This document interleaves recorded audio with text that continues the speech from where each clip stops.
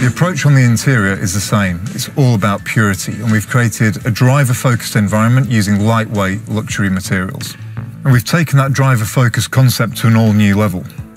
Not only do you have the screen angled towards you here, but we've now mounted the binnacle and the dynamic controls onto the column. So that means as you find your perfect driving position, you always maintain perfect visibility of the instrumentation.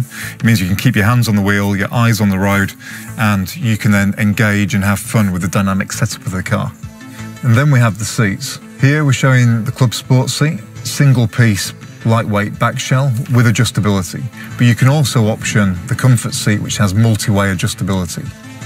Once you've chosen your seat, then think about the overall look and feel for the interior, and there's 3 key specifications you can choose from. First of which is performance, mean and moody with hot accents. You then have Tech Lux, which uses lighter material combinations but a large volume of leather.